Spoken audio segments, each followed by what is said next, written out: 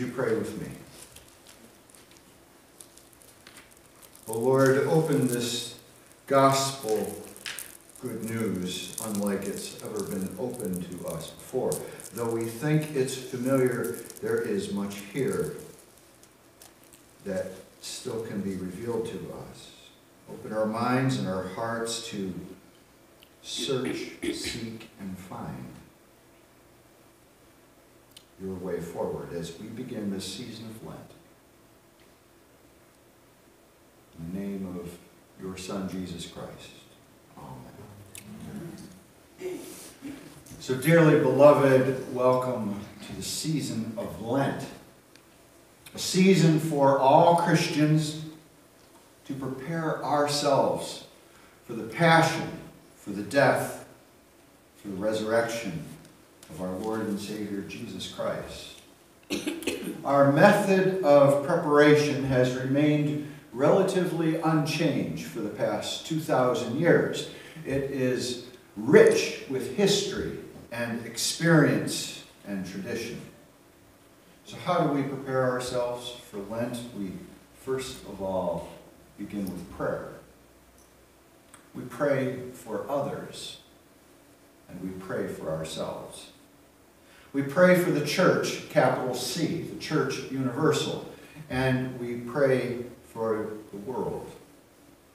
We pray in silence, and we pray together in unison. We pray, and when we pray, we are connected, our soul, with that of God. We pray daily, and we pray without ceasing.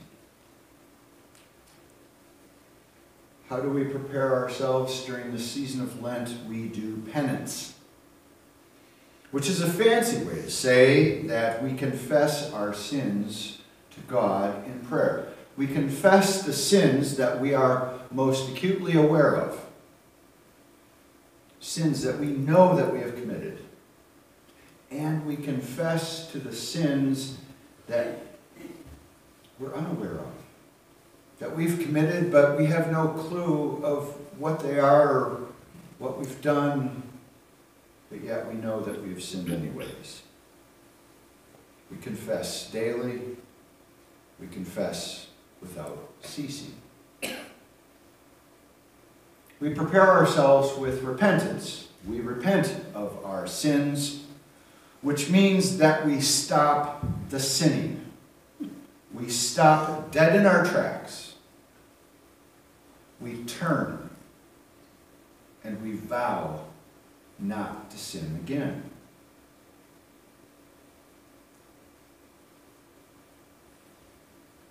Every day during Lent, we repent and we work towards perfect abstinence from sin. We prepare ourselves by giving alms during Lent. Alms is an old-fashioned way of saying we engage in acts of charity. Charity means we give. We give as an obligation to do what is right and what is just. We give, enabling others to become self-reliant. We give anonymously. We give generously. And we give cheerfully.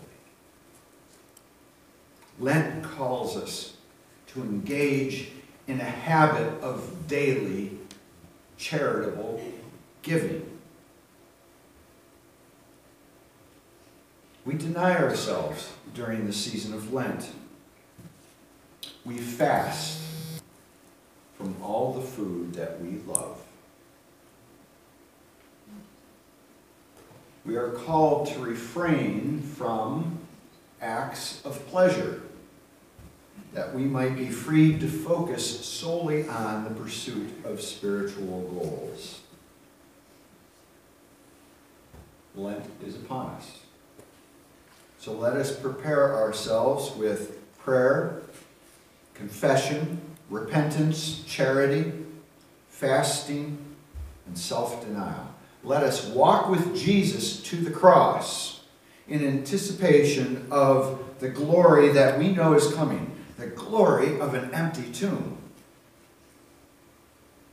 So this being the first Sunday of Lent, it's always a narration of the gospel account of Jesus being tempted by the devil in the wilderness. This year, year C in the common lectionary, we draw the narrative from the Gospel of Luke, but in other years it comes from Matthew, and in lesser years in Mark. In our eagerness to drink in the gospel, and no one is more eager than I am, in our eagerness to drink in the gospel, we find ways to immediately apply it to our lives. But every good preacher worth their salt today knows that we need to slow down the runaway train. We need to slow down lest our efforts lead us to misguided but well-intended misinterpretation. When we experience this harrowing narrative of Jesus being tempted by the devil out in the wilderness, we are tempted to reduce the story. We are tempted to create a reduction for the purpose and meaning of all temptations that we see in our life. We reduce temptations to simple garden variety challenges of our individual faith. Don't reduce the story. Don't do it. Of course, we all face temptation to sin every day of our life. Of course, we should all resist temptation to sin, just as Jesus did. However, the careful disciple of Jesus Christ, we should have our suspicions aroused. There's more here than a simple reduction to 3 lessons and encouragement to live righteously. The first tip-off to this fact, the temptation of Jesus Christ, takes place in an environment that is permeated by the Holy Spirit. Did you notice that in the story? The story is permeated with the Holy Spirit. Jesus is full of the Holy Spirit, Luke begins. Wherever the Holy Spirit is present and active, Christian fellow journey people, take notice. Whenever the Spirit is present, take notice. Jesus had just returned from the Jordan River, where he was reportedly baptized by John, and the Holy Spirit descended as a dove and lightened upon him. The same Spirit that descended upon Jesus is the same Spirit that overcame Mary in her Immaculate Conception. And we heard proclaimed from this pulpit a few Sundays ago, it is the same Spirit that filled Jesus when he entered his hometown synagogue and unrolled the scroll of Isaiah and began to prophesy. It is the same Spirit that allowed him to walk down from the mountain instead of being thrown off by a murderous crowd. In a similar way, Luke will paint a passion narrative at the opposite bookend of the gospel, at the opposite end of a Spirit-filled Jesus who is locked in a mortal fight to the end against all the evil powers of this world. Whatever the temptations of Jesus means, it connects deeply with the Spirit's prior intervention in the life of Jesus Christ. Temptations are linked deeply in the life of Jesus Christ. So what does this mean? Luke says that Jesus was led by the Spirit into the wilderness. The wilderness is deeply contested territory. The wilderness exists between 2 extremes, between Jericho and the lower Jordan River Valley to the east, and the mountainous city of Jerusalem to the west. And I want you to think about contrast between the two. Between the two is the wilderness. Contrast is defined. Out in the east, there is water, there's life, there is a fertile valley. Compare that to the west, where there is arid, mountainous elevation. I want you to think about green vegetation versus brown. I want you to think about life versus rocks. Think about level and straight versus crooked and steep. I want you to think about warmth in the valley versus the cold, sub-freezing temperatures after the sun goes down. I want you to think about safety and security in the valley. But up on the mountain, where around every curve, there could be a robber or a bandit. In the wilderness, you see, the devil has the field advantage. Jesus is led by the Spirit right into the heart of darkness, into demonic danger, to engage in cosmic, divine warfare in the devil's own backyard. And this is God's intent. It's God's purpose for his Son Jesus Christ to take the fight for humanity straight to the doorsteps of hell. And Jesus would be armed with the power of the Holy Spirit to get the mission done. Now you'll notice that the language I'm using is militaristic, because that's intentional. When it comes to God versus the devil, it's all about warfare. It's a fight, and there's only one possible outcome to this fight: that the Lord is victorious. Not only is the wilderness the devil's playground, Jesus is placed at a further disadvantage. He's weakened by hunger and by thirst for 40 days.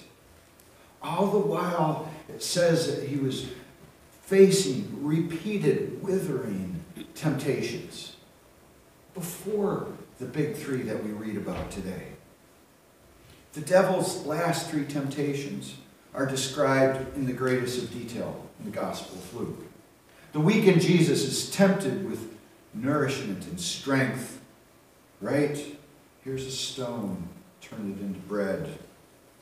First observation I have about this is temptation is targeted upon the vulnerable.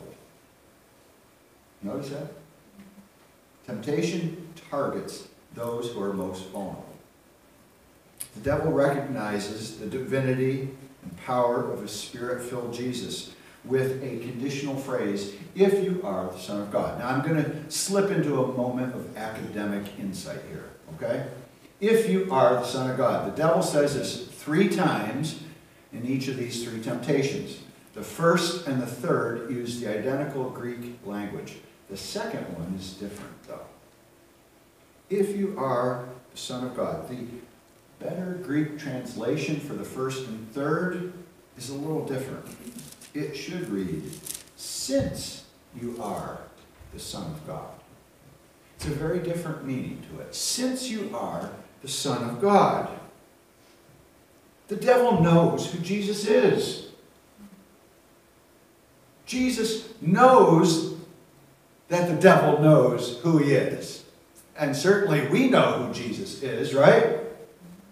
There's no secret here. Since you are the Son of God is a better way to translate it. Command this stone to become a loaf of bread. One does not live by bread alone. Jesus correctly quotes Deuteronomy 8:3. Do you see the irony here? The irony of this, of the major temptations, is that this is a temptation of Jesus who feeds 5,000 people with 5 loaves and 2 fishes, and by the way, has 12 baskets of abundance left over. Do you see the irony here? This is the Jesus who feeds the world with his body and his blood. Do you see the irony here? He quotes Deuteronomy and says, one lives by every word that comes from the mouth of God. Temptation number 2. All these kingdoms the devil offers as if it's the world's for him to give away. The devil is so desirous to be worshipped, to be elevated above God, if only God would submit. But the devil's lying here. All glory and all authority has been given over to me, the devil says. It's fake news. It's not true. It is a lie. Nothing had been given to the devil. Nothing had been given to the devil's efforts or his evil or his sin. Nothing. So here's the second observation we can make on these temptations. 1 is the devil lies. And 2, people who lie imitate the devil. Huh? Have you ever thought of that before?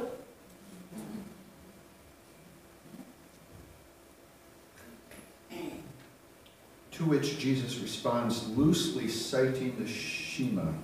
The Lord is our God, and the Lord alone. That's Deuteronomy 6:4. Jesus knows his scripture. Worship the Lord, only the Lord. Temptation number 3. Jesus is taken by the devil up the mountain to the top of the temple, on top of the mountain in Jerusalem, to the very pinnacle. And the devil begins by quoting Scripture. The devil quotes Scripture for his evil intent. Yes, you heard me right. He quotes from the 91st Psalm, which, by the way, we read in our call to worship this morning. The devil cites Scripture. He says, for he will command his angels concerning you to guard you in all your ways. On their hands they will bear you up, so that you will not dash your foot against a stone. That's Psalm 91, 11 and 12. So observation number 3 is the devil knows Scripture probably better than you do. The devil knows Scripture better than I do, and is willing to use it and to cite it for his advantage and for his evil benefits. Now the observant will recognize here a link with the passion. When Jesus was crucified on top of Golgotha, there was a crowd there, and Luke describes the crowd of people were scoffing at Jesus. They were scoffing at him, saying, he saved others. Let him save himself, if he is the Messiah of God, his chosen one. Does that sound familiar? This is an intentional link in the Gospel of Luke. What this tells us is that God will not be provoked. God will not be managed even for the sake of his only begotten Son. Jesus quickly throws cold water on this fire before it gets out of control. He raises his voice, and for the 3rd time he cites from Deuteronomy, this time from the 6th chapter, 16th verse. He says, do not put the Lord your God to a test. Don't do it. So every test had been finished. Every temptation had been tried. Observation number 4. God cedes nothing to the devil. Nothing. Ever. God does not cede a thing to the devil. There's no negotiation. There's no concession. Not now, not ever. Luke reports that the devil departed him until an opportune time.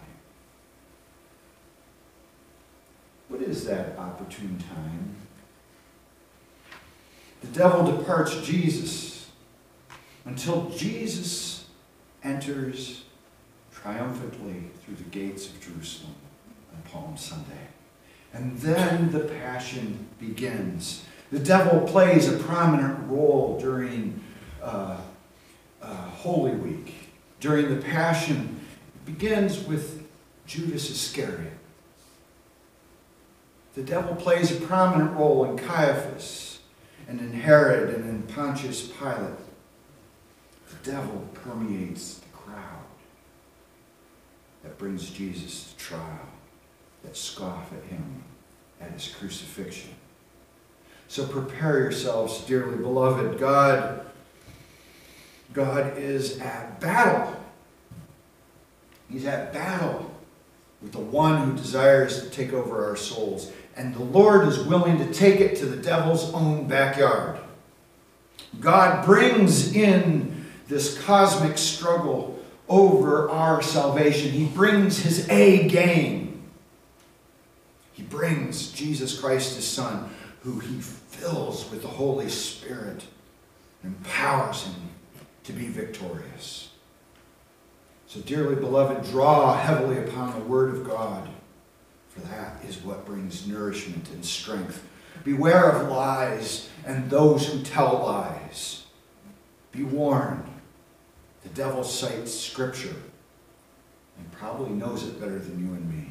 So, in whom do we place our trust? We place our trust in Jesus Christ, because there is no greater victory than the empty tomb. God wins, and that's the good news of this day.